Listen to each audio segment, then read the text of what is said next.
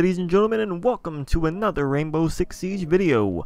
In this video, we'll be discussing and going over the official patch notes for Operation Phantom Sight. We're going to be taking a look at the best changes and discuss them. Before we continue, please drop a like if you're excited for Phantom Sight, and leave a comment letting me know if you're going to be there when it releases day 1. It helps out the channel and I'd really appreciate it. Now let's begin. Now first up, there's quite a bit of information about the two newest operators, Warden and Nook, but I've already gone over them a few times in a few different videos, so we're just going to go ahead and skip over them. If you don't know about them and want to know more, I'll leave a pinned comment down below linking those videos so you can go and watch those and get some more in-depth information, really dig deep into it. The first big change coming in this patch is the cafe map rework. As you can see, pretty much every floor was changed. The first floor's main entrance now resembles a lobby with multiple areas to take advantage of. The second floor has a new set of bomb sites. They're called Fireplace and Reading Room. Also, the main stairs have been moved. The third floor has been changed probably the most.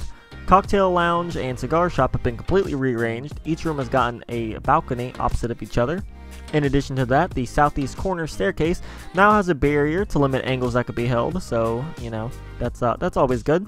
And that's it for the actual changes to the layout. With Phantom Sight actually releases, I'll show you all the changes in the map if you want me to, so you can actually kind of get more of a better representation. And if you do want me to do that, go ahead and leave a comment down below letting me know. Next, we're told that the reverse friendly fire will continue to be improved. Eventually, explosions and toxic gas will affect the player that actually, through them and put them in RFF, but not at the moment, so we'll just have to wait and see what changes are actually made. Then we have some ranked playlist changes. These I'm actually really excited for. For starters, pick and ban will now be standard in every match. So yay, that's always good. I've been asking for that for a while. It makes ranked a lot more interesting in my opinion, and I'm excited that it's actually, in the game and not just in Pro League.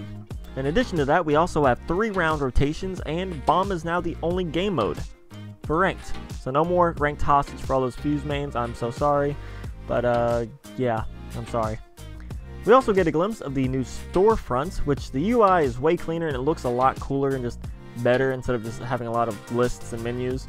And we get to see the Legion Elite skin, which I also did a video on, so go check that one out for a full look at the skin and actually the skin showcase.